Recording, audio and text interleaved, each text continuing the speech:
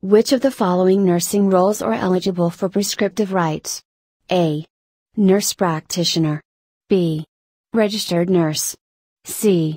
Critical care nurse. D. Charge nurse.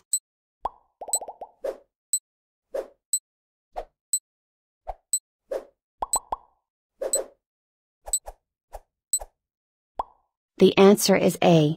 Nurse practitioner.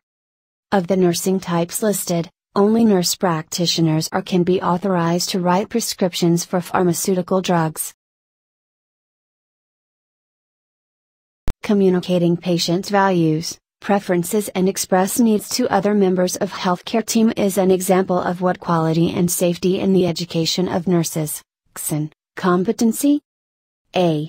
Patient-centered care. B. Evidence-based practice. C. Safety. D. Quality improvement.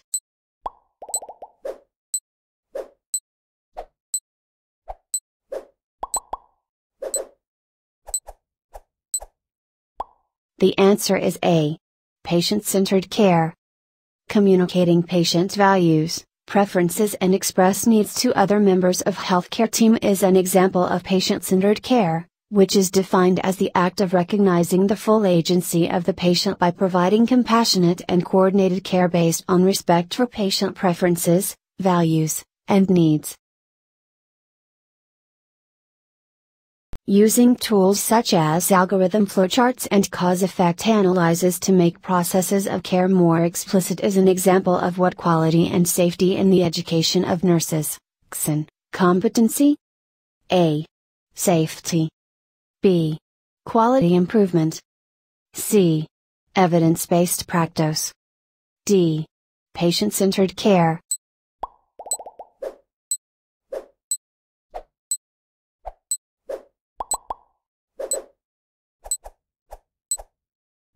The answer is B. Quality improvement.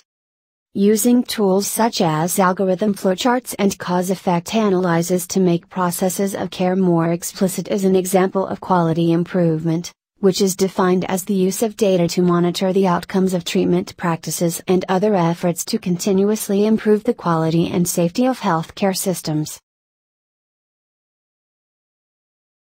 Asking for help from a coworker or superior is an example of what quality and safety in the education of nurses. Competency? A. Informatics. B. Evidence-based practice. C.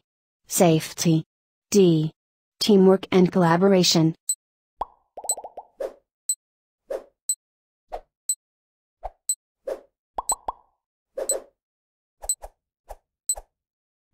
The answer is D. Teamwork and collaboration. Asking for help from a coworker or superior is an example of teamwork and collaboration, which is defined as the ability to function effectively within nursing or integrated teams. Skills should include the ability to have open, mutually respectful communication, shared decision making, and a focus on patient care. Using a checklist for tasks when doing an in-home visit is an example of what quality and safety in the education of nurses. Competency? A. Evidence-based practice. B. Safety. C. Teamwork and collaboration. D. Informatics.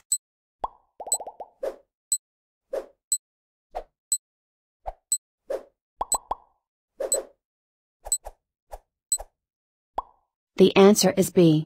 Safety. Using a checklist for tasks when doing an in-home visit is an example of safety, which is defined as employment of practices that minimize the risk of harm to patients and providers both by individual performance and the use of systems, such as checklists, to avoid errors.